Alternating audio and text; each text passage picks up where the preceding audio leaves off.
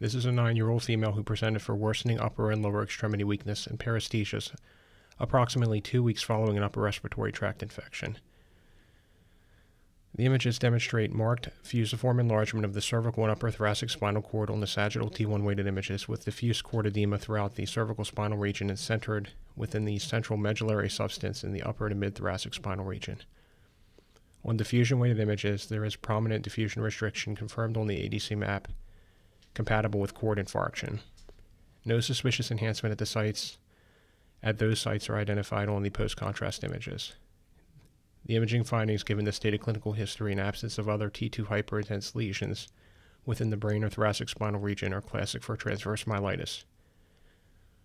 Transverse myelitis occurrences peak between 10 and 19, as well as 30 and 39 years of age.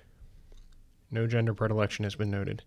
Clinical symptoms are bilateral and include para or quadriparesis, sensory impairment, and bowel and bladder dysfunction.